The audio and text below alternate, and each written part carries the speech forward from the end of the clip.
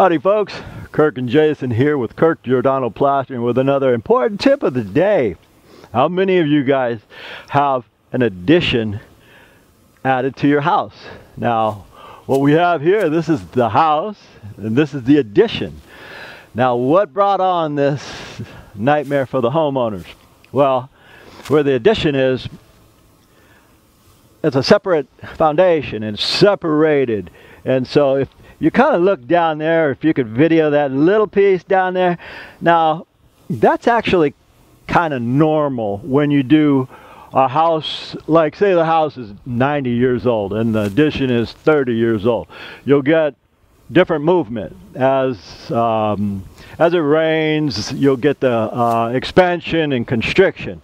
And what does that mean? Well, each foundation is moving a little bit. So here's an important thing, guys. I usually tell everybody, if you get some hairline cracks, it's superficial. It's not such a big deal. It doesn't mean diddly squat. You get cracks, they're normal. But if you get a crack where your addition is and say the house is, that's important. Or if you get a crack where the chimney goes up the wall on the sides, that's important. If you do get cracks there, guys, save yourself the expense and notice it and caulk it. They got this fancy word for caulking. It's Morflex. With double X, Y. It's like people when they spell boys, they say instead of B-O-Y, they got to be cute and put B-O-Y-Z. Anyway, this particular caulking, say if the house is moving, and people always tell me, they say, well, can you fill that with stucco? I say, yeah, I can fill it with stucco. But if I do that, as soon as this happens again, which will be next spring, the stucco will pop right out. This will expand and contract with the house. So this will last about 10-15 years and it won't crack out, and that way you give some expansion. But what happens if you don't put the caulking in here when you get that crack by the chimney or say your addition? Water will go in, and every season more water will go in. It'll hit the wood, it'll finally break the paper and hit the wood, and then the wood expands. And when that wood expands, what happens? Well, you get rot, mildew, and everything else like that. And so that mildew or rot expands, and every season it gets worse and worse. So if you notice it, guys, that's the time to put caulking in it. And I recommend this Morflex or any other sand, caulking with sand in it, because it matches your finish. You see this sandy, real sandy. What I told these guys is, man, put your belly band on and caulk that. And when you caulk that, don't use the Morflex, use this. This is it's a polyurethane caulking. What does that mean? It means it's a good caulking. This is an adhesive sealant, and this is what I use when I do lathing. And since they didn't caulk this one piece right here, we got to fuse it. I like to use that terminology. We fuse the metal to the paper. That way no water can, or when it rains, and we're at the southwest, rain's going to come down this way. It won't go through their light fixture and get inside and go in back of the wood. That's really important, guys. Now, would I suggest using this caulking for your cracks? No, because even though it's the best polyurethane sold that I'm aware of, I've been using it like 40 years, you can't work with it. You can't, say if you put it on your house and your caulking cracks, like the caulking I just showed you, you can use your hand and just fill that in. But this caulking, no way. You ain't using your hands for this stuff, because you get this on you, it never comes off. But that's why it's such an excellent adhesive caulking, and it's great for fixtures. Anyway, what I told these guys is, go ahead. They laughed at themselves. That's another thing. I'll get back to that, because there's a funny thing about that. They watched the videos, and so they laughed it. I told them, I said, I'll tell you what, man, I'll put an expansion joint right where the two meet. This way, when the foundations settle differently, it won't hairline again. Or can it? Sure it can, but it's less likely to with an expansion joint. Now I'm just putting this level here to make sure it's level, because I don't want to just use my eyeball on it. While I'm on that subject now, this is getting kind of boring, but they've already researched expansion joints. If you put nails in it, or furry nails, they researched this in LA a bunch of years ago for earthquakes to see which one is better. Staples are. The nail heads blow off, so we use staples on this. And plus, this expansion joint is a 1/2 inch. Why? Because the wire is self-furred. So I got to put a 1/2 inch. If I put a 1 inch, 1 inch would go on the wall itself. Then you wire up to that, but this is a better way. You wire first, then you put your expansion on it. A whole bunch of videos on that stuff as far as why. Anyhow, I'm going to show you something, guys. This was kind of cute. When I got here, they had it all done with this 20 gauge wire. Can you use 20 gauge wire for stucco? No, no, no, no. Can you use it for tile? Yeah. Can you use it for hen houses? Like, that's why they call it chicken wire, because we had chickens and I used it for a hen house. It's 20 gauge. It's too light, so you can't get a fur. Meaning, right now what we have done is I put this 17 gauge wire right over their 20 to give me the fur. Otherwise, my stucco goes right on top of this thin wire. It doesn't go behind it. What we want is, we want to go behind it 3/8 and on top 3/8. So that gives you your basically 7/8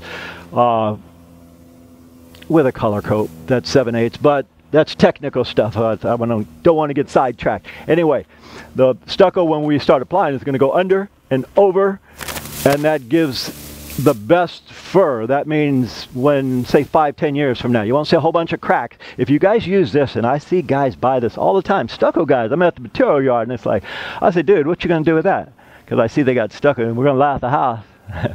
I said, well, you got insurance? You're going to need that, man, because in 5 years that house is going to crack like an egg, man. Don't do that.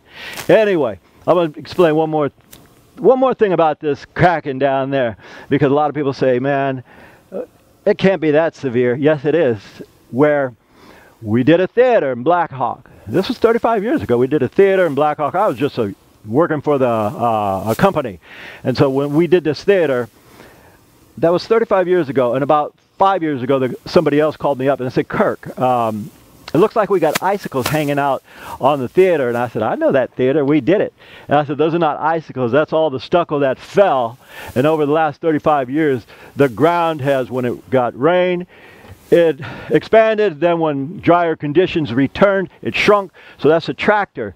And that's why you're 3 feet off the ground. Yeah, that ground settled 3 feet. And so it looked real weird on one side with icicles coming out. So we just went and broke them off and restuccoed the bottom. That's the transition, and that's what could happen with settling, guys.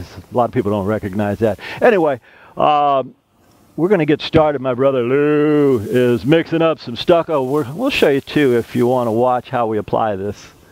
All right, guys, the fun part. Now, personally, I'd rather do this any day than lath. And Jay had a good point a minute ago. He said, well, they don't know that this job passed inspection. I'll tell you one thing about inspectors, guys. If you're still watching this, inspectors, they got a lot to do. They have to know 25 trades at least. Plumbing, you name it, they got to know it all. So the fact that they didn't catch this little glitch that it's 20 gauge wire is not a big deal, because it looked pretty. It was all fur nailed off and it was pretty looking. So not everybody can catch that.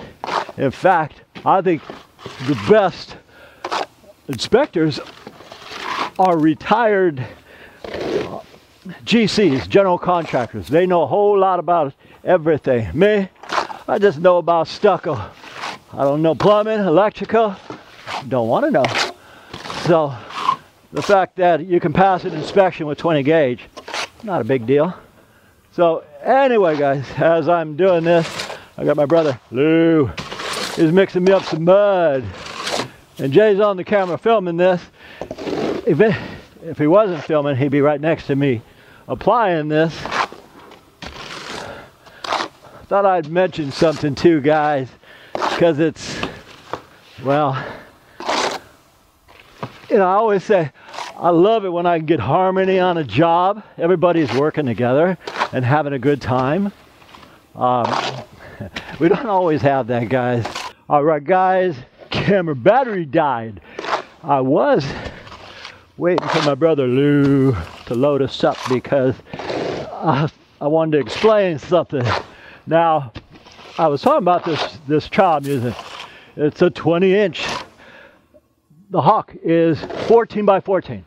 That's the biggest Hawk they sell. If they made a 20 by 20, I'd be using it. But as I was saying, we love it when we get harmony on a job. What's that mean? That means everybody's getting along. You don't have to tell anybody to do anything because they already did it. They know what their job is. Now that is perfect. When someone knows what their job is and they do it without you telling them or getting mad in order for them to do it, that works for us. While my brother Lou is getting some more mud, I figured I'd stick this in. We were on a job about 3 weeks ago. Woo, Lou was mad. There was no harmony. There was only profanity on that job. And I didn't blame Lou one bit. Now I'll tell you why. I had one of my a good buddy of mine, a plasterer. And man, this guy can plaster. But he's using the wrong trowel. And toward the end of the day, I finally said, dude, you know, before you leave, you're going to be like us, and you're going to help clean up. I never asked my guys to do anything I wouldn't do myself. If there's a roof needs to be done, I wouldn't say, hey, you go up there because I'm afraid. I go do it too. So when we're done with the job, I like everybody to leave. If I have guys, usually it's me, Jay, and Lou, but if I have other guys, it's like all of us leave together. I don't want to see one person leaving before. That just destroys harmony. Anyway, the job we were doing, Lou's like screaming at the guy, and he's using a little trowel. This is the littlest one I have, and this is a 14, so it won't prove my point. This little bitty Avery's little trowel will prove my point. So he's using it. So what he's doing is he's putting mud on the wall, so he's filling up his trowel. And as he does it, watch this. You see all that squeezing off? He has a 12-inch trowel, and he's doing this all day. And at the end of the day, man, I can't even drop mud if I try. I'm trying to squeeze the excess mud all over the place so it dries or falls. Anyway, we had to pick up 3.5 wheelbarrows of mud. And now, see, if you fill a trowel up right here and you squeeze this, what happened is the excess from the sides are going to fall off. Now, this dude, I'm not going to mention names, but he kept doing that. And so at the end of the day, I said, man, you're going to help us clean up? But he would have anyway. And we had 3 full wheelbarrows we had to take home with us because of all the stuff falling off. Anyway, guys, I recommend you use a bigger trowel than your Hawk. That's the moral to that story, because the bigger Hawk, you can put a lot on here. So, anyway, I'm waiting for Lou to bring me up some more mud, and I'm going to keep doing this. This I can do all day, and do this all day because it's fun. All right, guys, we had to hustle. I told Jay, get off the camera, come help me, because it was starting to set up on us. I always dictate how much accelerators to put in, even if we're using an accelerated product. What's that mean? You can do both coats. Most people don't realize if you're going to do both coats, guys, the paper depends. The paper is going to suck up the moisture from the first coat. The sun's directly on us, where this morning it was so cold, and right now it's starting to warm up finally. Cool. I love the heat. So what we're doing now is, I'm Darbying this. This is not true and plumb, this wall, but still I need to gauge where I'm going with this. So this rod, Darby, straight edge, call it what you want. It's technically a Darby. It will get me true and plumb so I can see where I need to continue adding mud.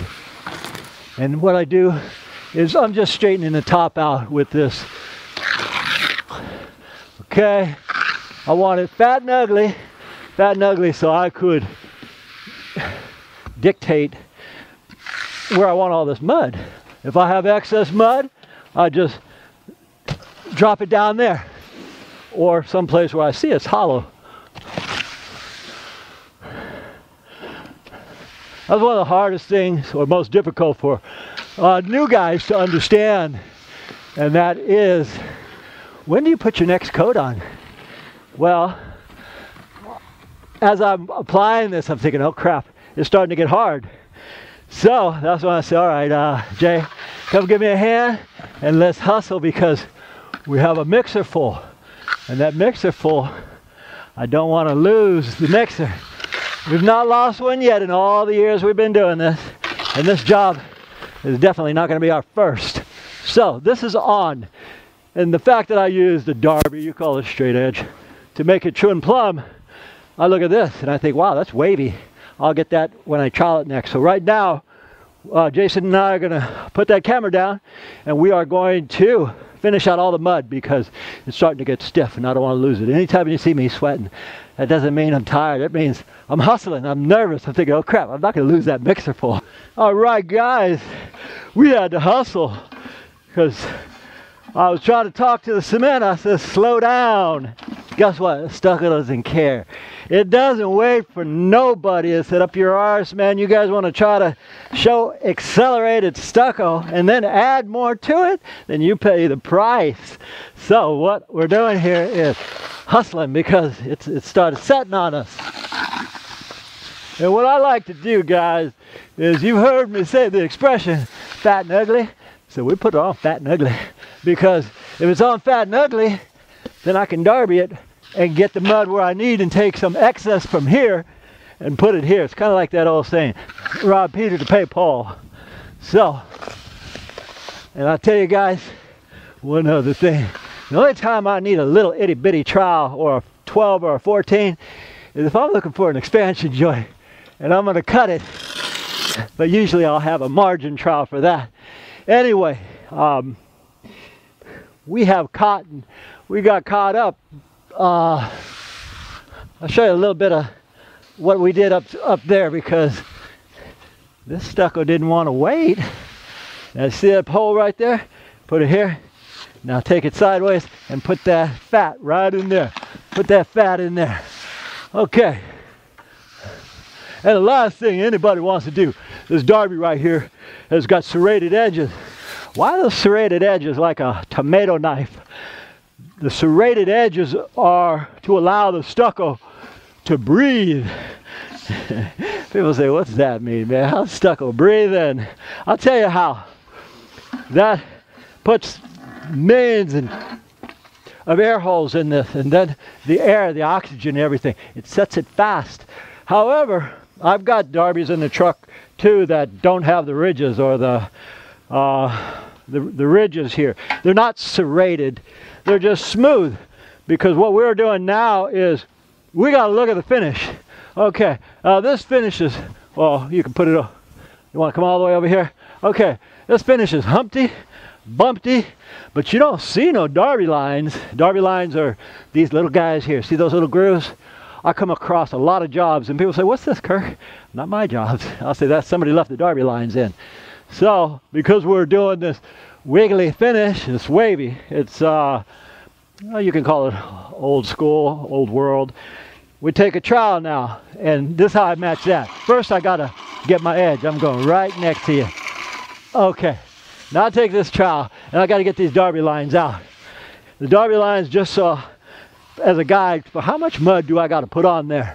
Now this guy here, just getting those Darby lines out, because I can't leave a whole bunch of Darby lines on this. And this expansion, I just cover it up. That's okay, I'll find it. I can see where it is right there. Cover it up, get these, let's see, get all the Darby lines out. Would have been better if I would have just used a smooth Darby with no serrated teeth. Not really, because I would have to make a true and plumb with that, and because this wall is so wavy, I'd still have to do exactly what I'm doing here. So I use a serrated one just so I could open it, so I can judge a little bit better. That's another indication of how much time I got, and I want as much time as I need. And again, I tell Lou how much accelerators to add to this already accelerated material, and boom, I'm stuck with it. Then I have to live with that. And if I can't make it, we lose the wall. Have we lost any? Once or twice. Okay, now this got sand coming out. And here's something, guys. I got to match this finish. I can't, if it's too sandy, okay, if I do this, I'm bringing out the sand. Okay, if I do that and I just sand the whole thing. Now this wall, when they paint that, it's not going to look like this. It's not going to have all the hills and bumps, and it's going to be way too grainy. What I'm trying to leave these guys is something that when they put primer and a paint matches what they already have. So we can't go too crazy and bring out too much sand. So here's that part's already done up top. So I normally, when it's this wet, I'll take it upward. All I'm doing is putting some upward pieces, and if I go down, what happens? I just put this on. It's like, how thick is it? Way thick, guys. This is way thick. That's how thick it is, and that's how loose it is. So I don't want to pull down at all. I want to go up, uptown. So we want to go up, and then we want to still go up. If it was turning colors, meaning light gray, if it started to turn light gray, that means it's getting hard, and you don't have the luxury to do a lot of stuff. Anyway, we're going to finish this off. We'll show you the end result, because we're still hustling, and we're make it look like we're not hustling, but in the back of our mind, we're thinking, move, move, move. All right, guys, we are there. I'll show you some tips, too. Like this expansion joint. Homeowner said, hey, you buried it. I said, no, man, it's just hiding. Now we take a margin trowel, and if we go straight down, which I generally do, that's cool. But we'll have a lip, and that lip means I'm going to take it this way and get all that stuff off, this way and get all that stuff off. Now we come back one more time and get it deep. So we kind of make a V right there, a V here, then down the center. That gets all that stuff out, because if it's full of cement, what kind of expansion joint would that be? I'll show you another thing too, guys. On these edges here, these are the kind of critical things. How do you get that edge right? If you're not sure, take your trowel and let it hang over. So watch this. Shave it. Shave it.